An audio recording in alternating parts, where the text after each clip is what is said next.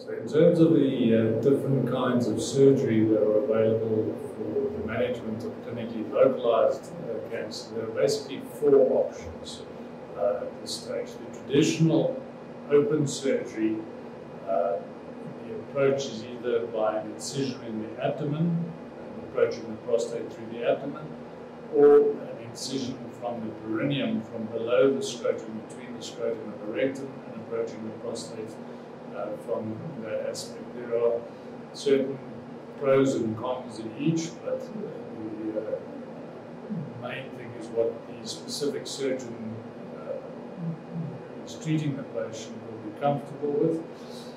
And then there's laparoscopic surgery, which